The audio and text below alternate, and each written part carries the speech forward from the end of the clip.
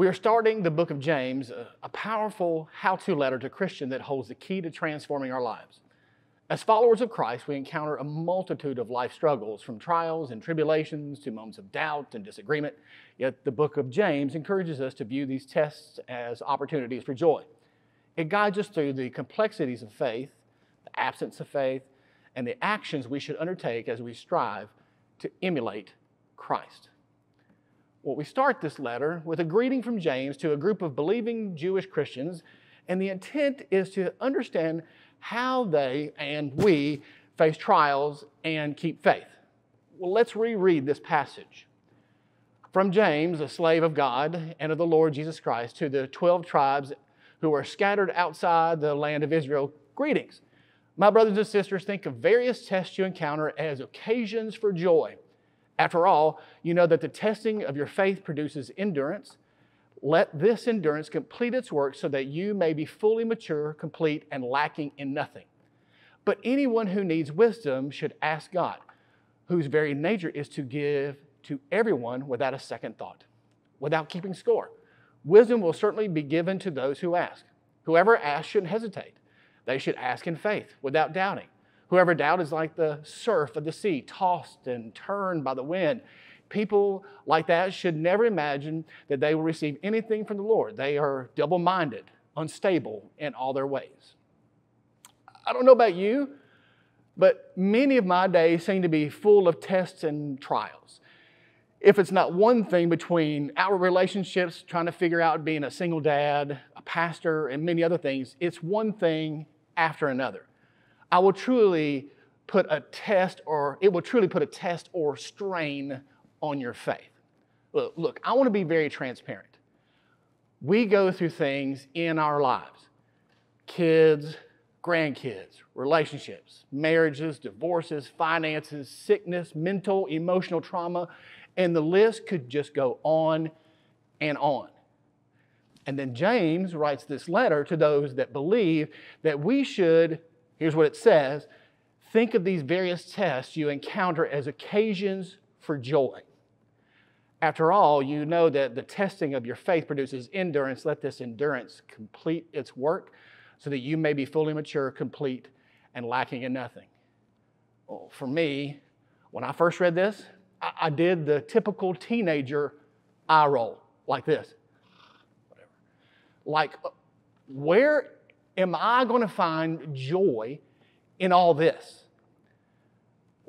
What James is trying to remind us is that as Christians, we should remember that trials and tribulations are expected in this life. It's not like a dart throwing contest where you might get hit and someone else gets totally missed. Because how James states it is more of a when versus an if kind of statement. The joy comes with how we handle these types of situations.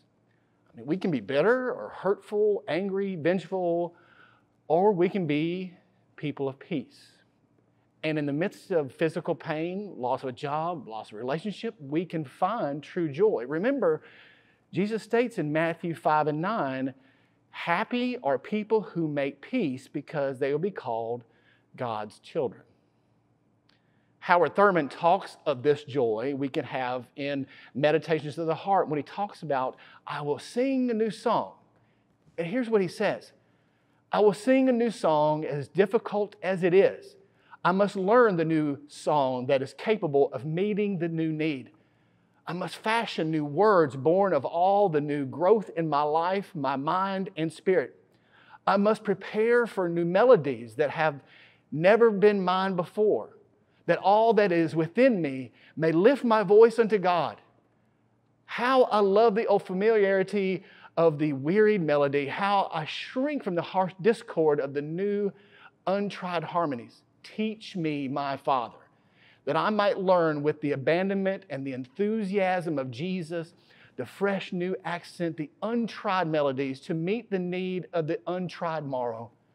Thus I may rejoice with each new day and delight my spirit in each fresh unfolding. I will sing this day a new song unto Thee, O God. This joy can be had, and how we handle trials is where we where the joy is found. Just because we have Christ in our lives doesn't mean that we can somehow circumnavigate trials in our lives. However, what James is trying to help the believer to understand is that these trials and how we handle trials leads to the ability to be an immovable force in this world. God wants us to have this strength that can only be found in God that helps us to go through trials. I mean, even in the second letter to the church at Corinth helps with this reality. 2 Corinthians 4, 16 through 18 says this, "So we aren't depressed, but even if our bodies are breaking down on the outside, the person that we are on the inside is being renewed every day. Our temporary minor problems are producing an eternal stockpile of glory for us that is beyond all comparison. We don't focus on the things that can be seen, but on the things that can't be seen. The things that can be seen don't last, but the things that can't be seen are eternal."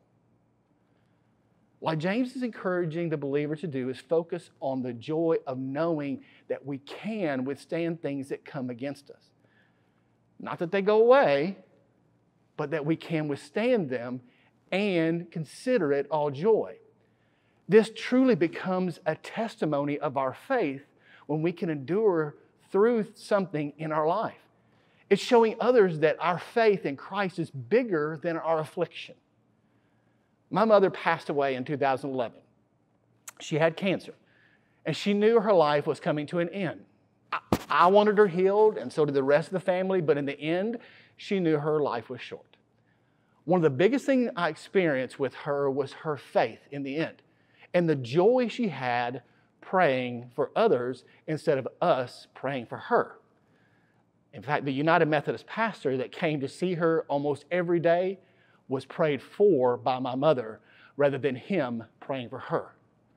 How we walk through our own hells in life shows others just how big our God truly is. I understand that it is hard to understand some things and some of the situations we go through. James says that when we don't understand, ask.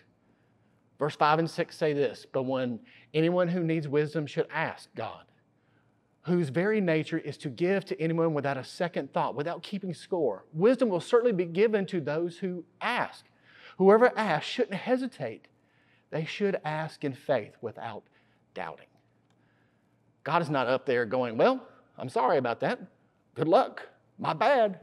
No, we have a loving, caring, understanding God that wants to journey through it with us.